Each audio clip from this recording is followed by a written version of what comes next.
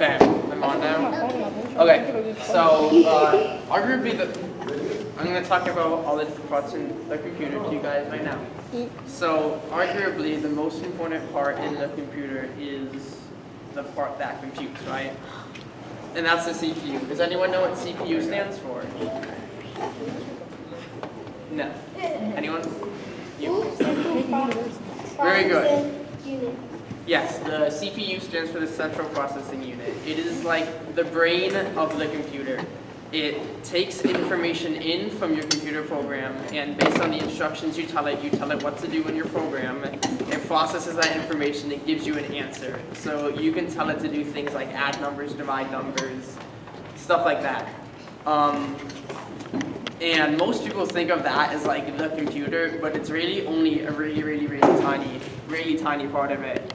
And I'll show you real quick, and you guys can come up later and see it more close up, what it looks like.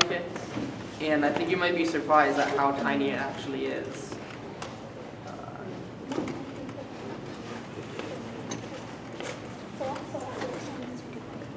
So, this is the CPU.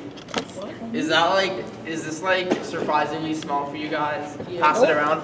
Yeah, just pass it down and don't touch the top on it. That's thermal paste on it. Try not to get that on your hands. It won't hurt you, but it's sticky.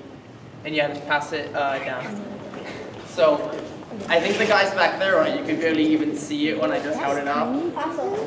That's how tiny it is.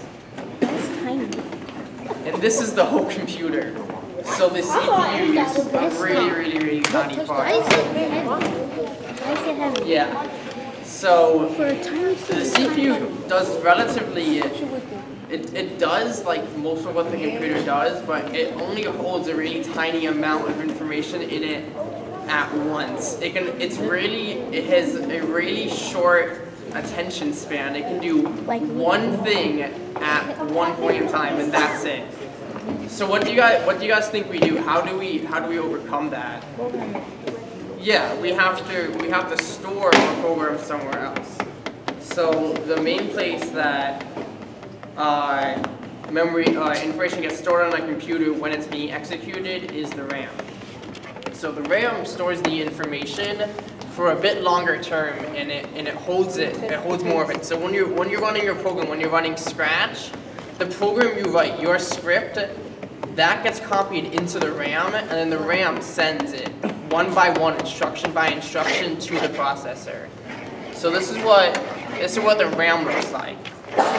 And so it's a bit bigger than the processor, but it's still really tiny compared to everything in the computer.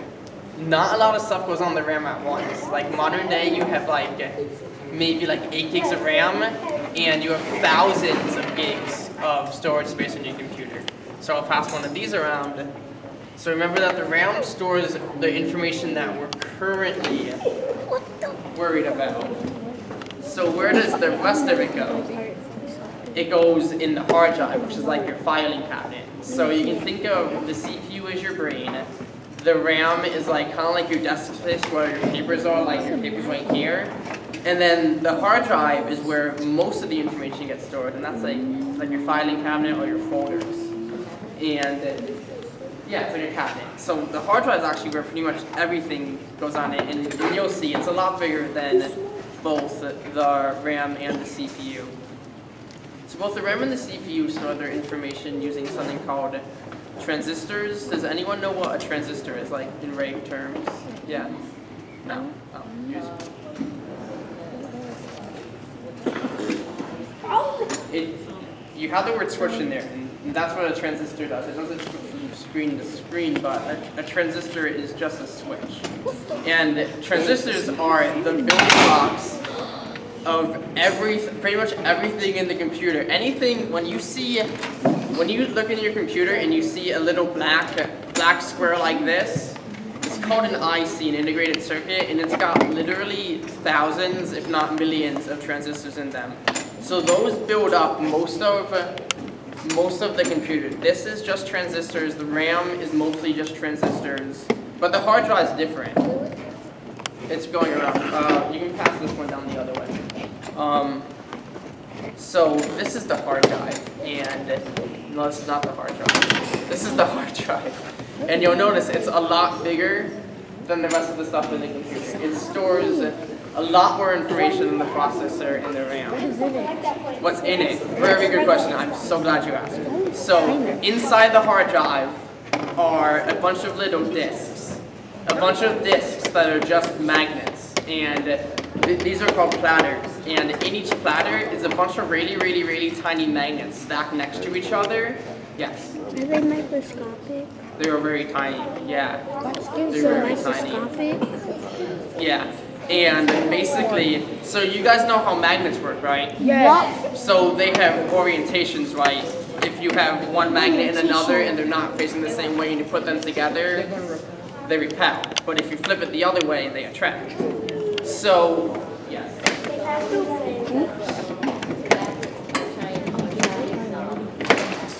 Yes. So, because we can tell whether a magnet is flipped one way or the other, we can encode information by flipping magnets, and that's what this does. So it's a bunch of magnets arranged in a circle on a platter, and there's a tiny little needle that determines whether the magnets are facing one way or the other way. So by doing that, it can store information, and it can write to it too by putting a very strong magnetic field on it, and that we can actually force magnets to flip. So it forces the magnets in here to flip to write data to it. You guys in the back, come on.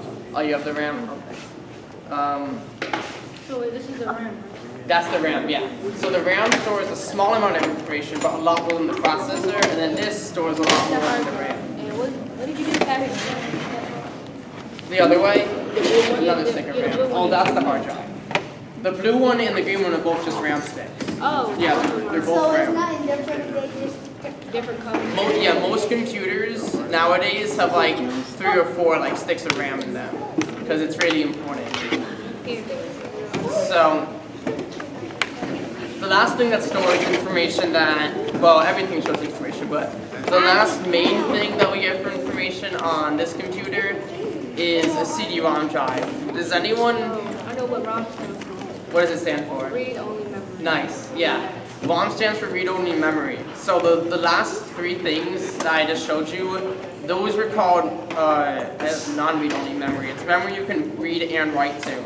CD-ROMs are different. Read-only memory means that you can only write to it once, and then after that, you can only ever read it.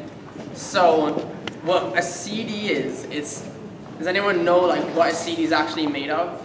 plastic.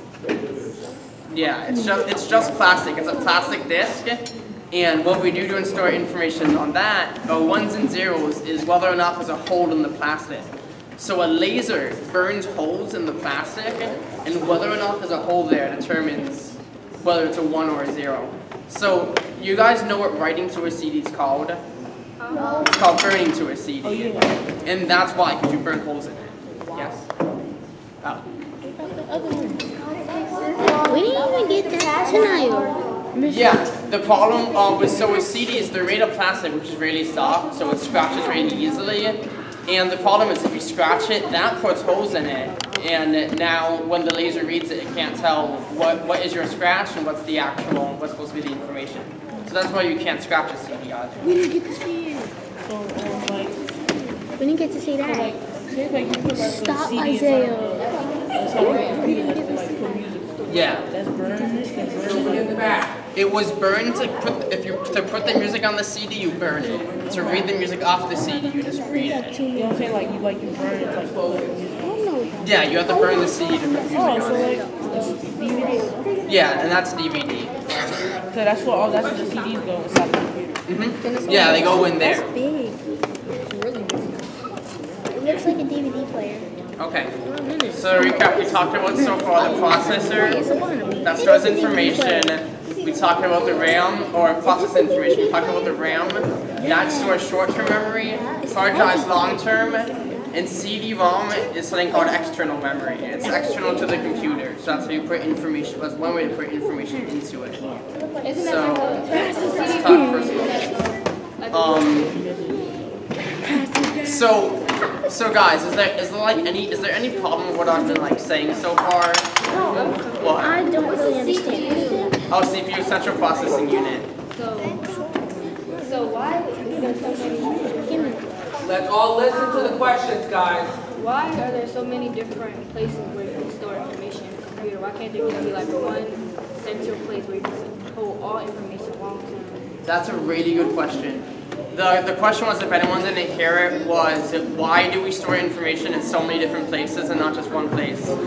And the answer to that question is some places that store information are better than others. So the RAM, for example, it can be read from and written to really quickly. But the problem is you can't put a lot on it.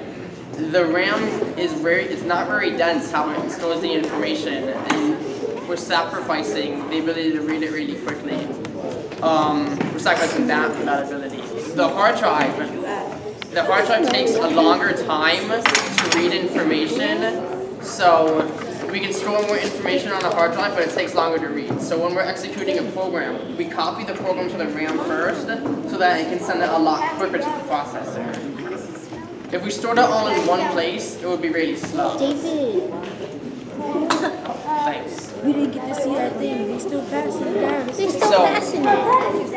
Yes. Yeah, tonight was the one who was.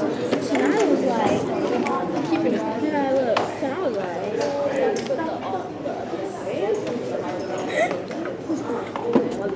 Yeah, that's a really good question. What do you put on the hard drive and what do you put on the RAM, he asked?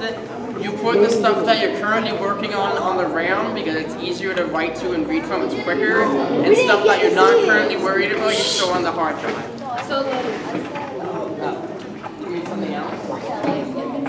Oh my gosh. Yeah. It's actually quiet. That's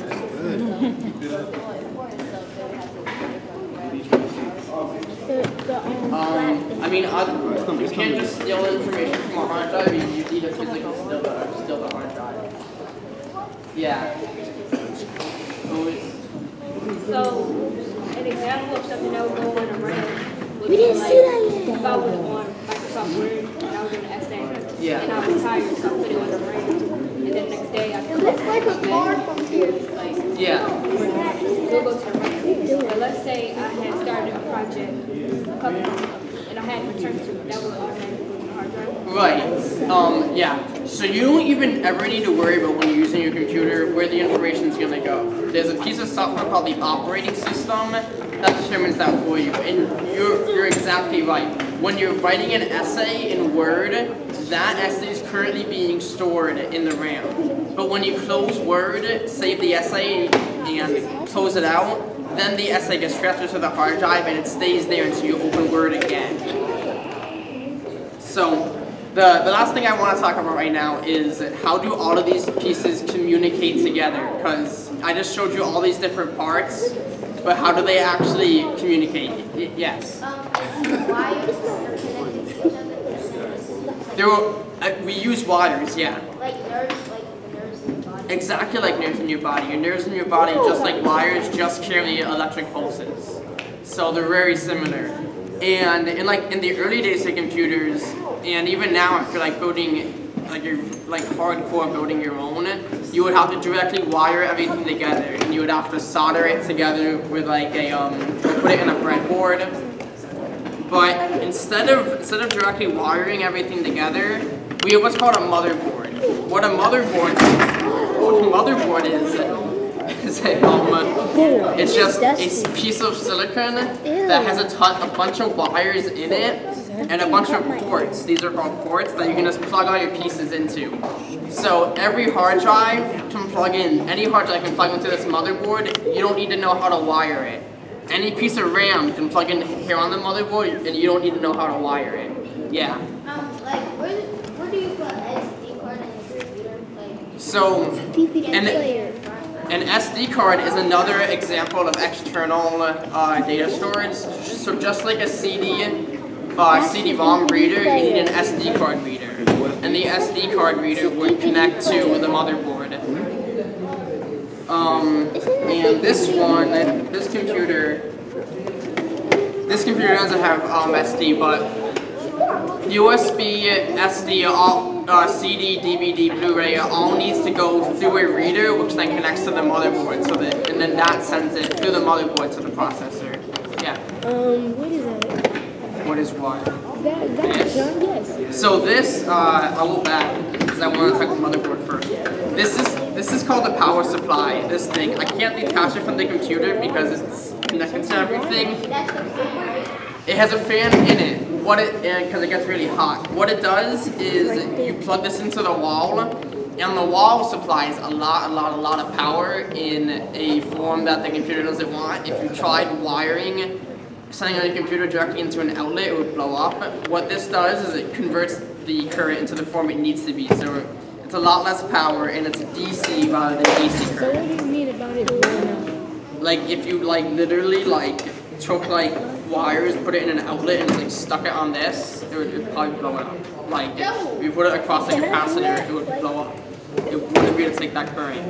Because that's also why you don't stick a fork into an electric outlet, because it would blow you up. It's not. That's a shame. It's not. Yeah. And speaking of fans, everything on the computer gets hot, and they all need fans to cool them off. So where's the processor? Where did that end up? Okay, so when I pass the processor around, you saw the white sticky stuff on top. That is called thermal paste that connects the processor to a heat sink, which connects it to a fan, which cools it. Yes. Does your phone have a hard drive too? Your phone has a hard drive, but it's not a magnetic hard drive. Your phone has a second type of hard drive called a SSD, a solid state drive, and it's similar to what's on a USB flash drive, is also what phones have. So those are faster and they break a lot less. Hard drives, if you move them around a lot, they break because they're moving parts. SSDs don't, so you put those in a phone. Yeah. Is that thing a DVD player? What? Behind you. This? Yes. Yeah. Well, it's not a DVD player. It's a DVD reader. You couldn't hook this up to your TV and play a DVD. Yeah. But if you put this on your motherboard, and then your processor can read off the DVD, and then if you plug the computer into your TV, you can play it. And what a DVD player is, it's called an embedded system that does all that for you without needing a computer. My dad did that. I would need a paper clip. That's not powered, so I can't. Paper clip? You guys don't know, if you stick a paper clip in the hole, you can pry it out in case it gets stuck. Okay. But yeah, I can't open it. Yes. A USB is a form of external storage. It's another form of external storage, yeah. Well, a USB drive is, most people just call it a USB. USB is just a standard for transmitting information through its universal serial bus. But a USB drive is external storage. So Universal serial bus. It basically means that it can plug. It's a universal port that anything can plug into. You used to need a separate port for your mouse, your keyboard, everything. Now it's just all USB. So your mouse is USB, your keyboard is USB. Any other questions? What do you call the wires? The wires? We call them wires. No. Or cables. There's different types. No, things that bring together. The things that hold the wires together, you can call them tethers. Or insulation. Yeah. Are you passing anything else down? Do you want something else? I can't pass this whole thing. I can pass the heat sink around. Yeah. It's this way. Yeah. This way. Oh my God. They do shake. They observe too much. We give it this way. They're not Just got it. Let's Exactly. pass it quickly. Pass it quick. I'm glad you guys are excited to see You this. really need to hurry up. That looks like a Do you have a thing. question? There needs to be two in there. There needs to be two in there. Y'all even saying It's a big chunk of metal that absorbs all the energy because metal is really good at absorbing energy. And then there's a fan that explodes it away. Yeah. You and Isaiah. So I would just shrunk You my both whole have stuff in there. this. Would have been cool. It wouldn't really cool you off. We're a lot bigger than stuff in the computer. No, It's both tiny. of you got low voices. Oh, okay. I just shrunk myself. Put myself in there. Anyone? Oh, if you shrunk yourself? Yeah. Anyone else? For questions? I'm waiting for that. The motherboard up. It's basically attached to this case, this whole casing of all the stuff on it, that's the motherboard. Yeah, if anyone wants to come up and get a closer look, you guys can look at it. Yeah, this is the motherboard, the whole thing. I can't, no, I can't. No, it's really big, yeah. The motherboard connects everything. Oh yeah, try not to shop parts, try not to touch it. Don't touch it. Yeah. Let's take like a line or something. Yeah, you guys are showing.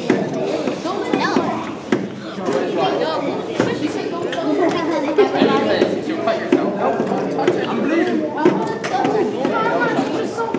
You say no, can I touch the wire? When you say don't touch it, everybody touch it.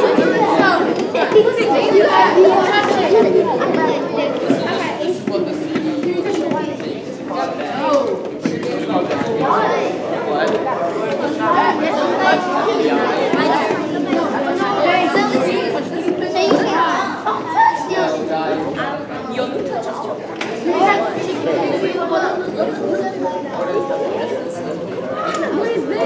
Oh, they need to make sound.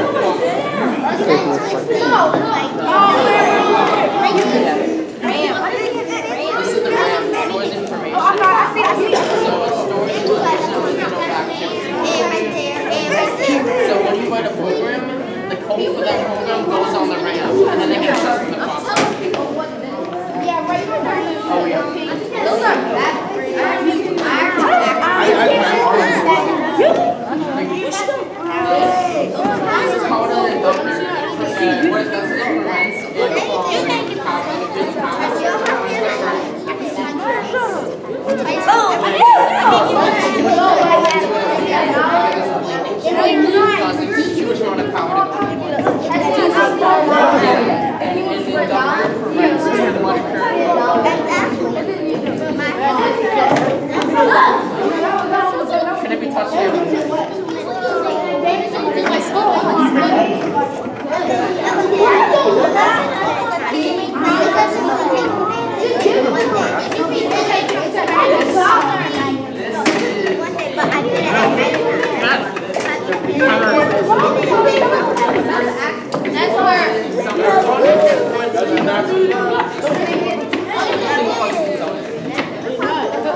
How's it going? Yeah, because it's no, but there's no.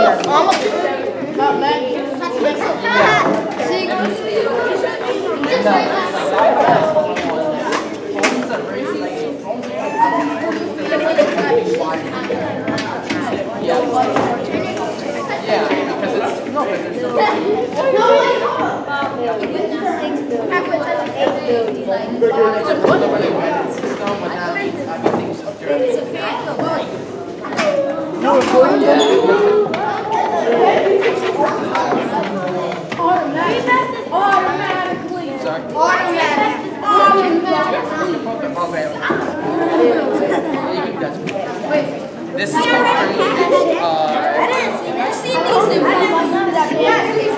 just get on your ear. Yeah, just don't wash your hair. It's nothing, it doesn't hurt, it's just what it does. I got some on my hair. So you saw the power sink, right? You saw the paste on that? The paste sticks it to the power sink, so or the heat sink stuff, it goes through it. So pull it off.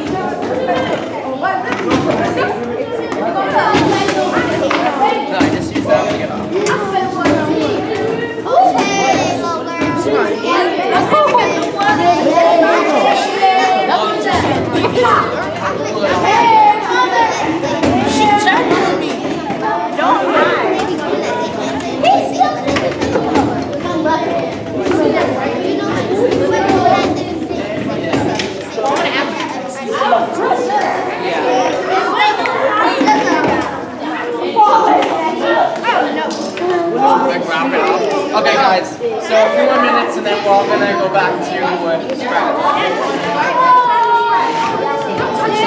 Guys, no. Touch it. You said bear. Give me a second. I think he said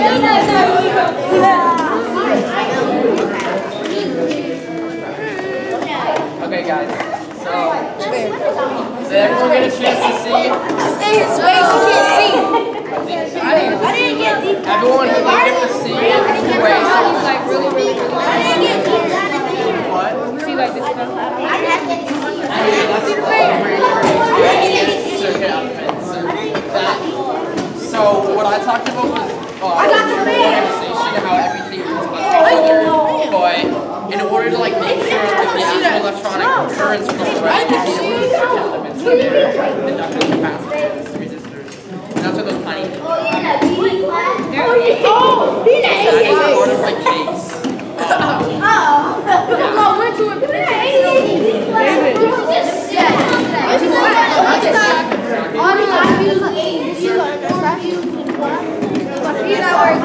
David.